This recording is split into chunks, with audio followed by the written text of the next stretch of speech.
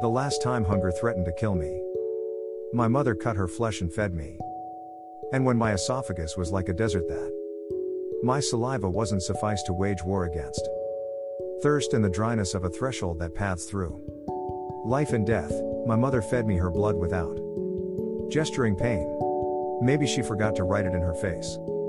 Or perhaps she wore it like her hidden undies, only to display the facade of her adorned sorrow, masqueraded with a fake smile. And the last time she went naked, the weather was fierce, so she clothed me with her single wrapper, because I was too young to be vanquished by the grim reaper. And the other day she made me wear her oversized shoes. I saw her barefoot kissing the hot ground carpeted with stones.